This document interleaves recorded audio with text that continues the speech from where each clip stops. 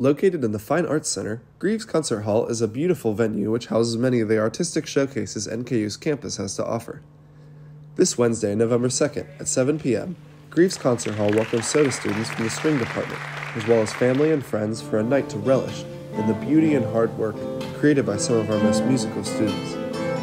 We spoke to Scott Slusher, who told us what you can expect at events like these. So tonight we had a String Area Recital, which featured the guitar ensemble class as well as small chamber ensembles from the string area of our music program. You're always in for something like a treat because our students put in an incredible amount of work to perform for people, and this is their life, you know, this is what they want to do, and this is their passion really coming alive on stage.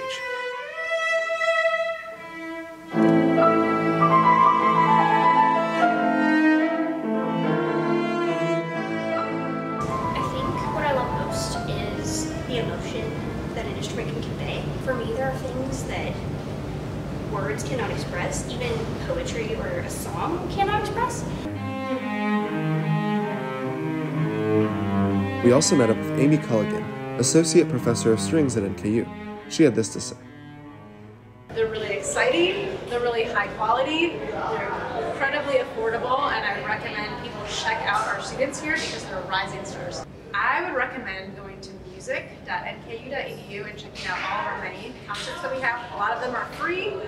There's a lot of events around the city as well, but I would start right here with NKU.